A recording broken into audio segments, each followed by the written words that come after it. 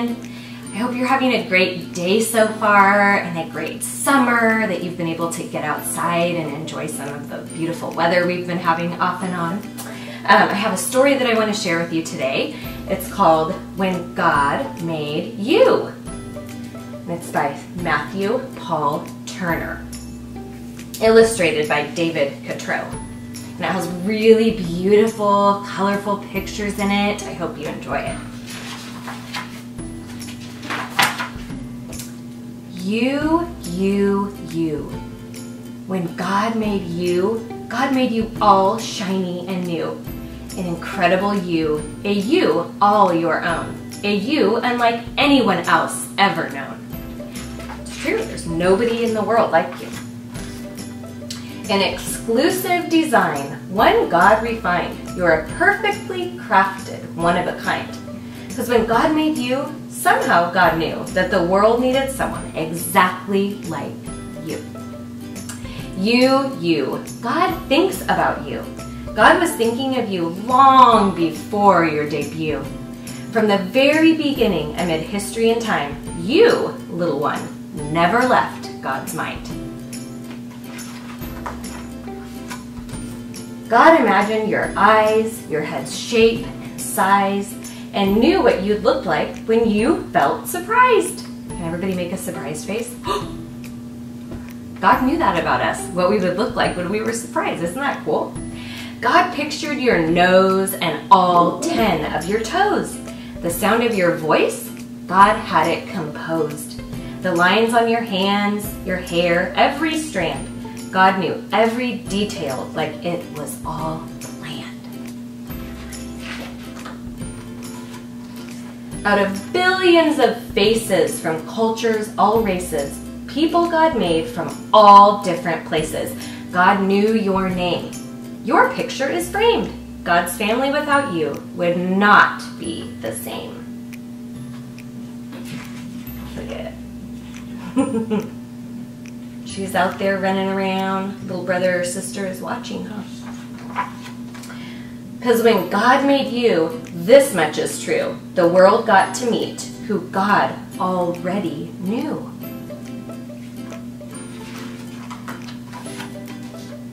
You. When God sees you, God delights in what is and sees only what's true.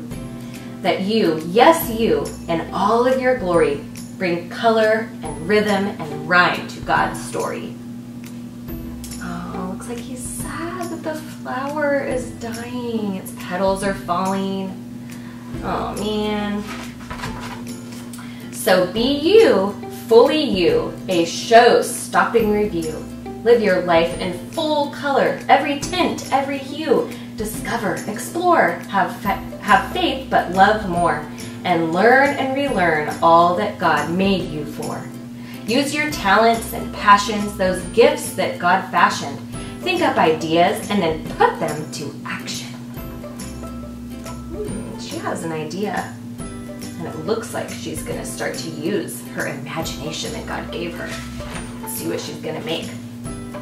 Because God loves you creating, your true self displaying, when light on the inside through art is portraying. When you make believe, the stories conceived, the heroics, the magic, those tricks up your sleeve. Look at that. Oh. What does it look like she's making? Can you tell? With chalk? That's so cool. When you dance alone, spinning like a cyclone, being whoever, whatever, in a world all your own. God smiles, and here's why. In the spark of your eye, a familiar reflection shines bright from inside. Because when God made you and the world oohed and awed, in heaven they called you an image of God. You. When God dreams about you, God dreams about all that in you will be true. She is really making some beautiful art, isn't she? Look at that. Flowers and this cool looking bird. Oh my goodness. Oh, look at that. that you, God's you, will be hopeful and kind, a giver who lives with all heart, soul, and mind. A dreamer who dreams in big and small themes, one who keeps dreaming and journeys upstream.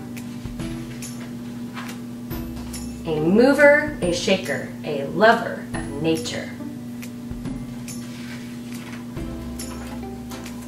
A builder of bridges, you, the peacemaker. A you who views others as sisters and brothers and lives by 3 words: love one another. A confident you, strong and brave too. You being you is God's dream coming true. Because when God made you, all of heaven was beaming. Over you, God was smiling and already dreaming. Look at that. And look at, I love this part. On the chair that she's sitting in, I don't know if you can see it, but it's all of the things that she was drawing with the chalk. Isn't that so cool? I love that God gave us imaginations and that we're made in the image of Him, because if you look around, God is so creative. He's so creative. If you just look at a flower and the beautiful colors and all of the little details of it, and we have imaginations too. So I would like you to go and use your imagination today, whether it's drawing a picture or building something really awesome out of Legos, and then also remembering what it says about loving one another. Sometimes that's not always easy, but we can keep working at it each and every day. I hope you all have a great day today. I hope you enjoyed our story, and I'll see you next time. Have a great day!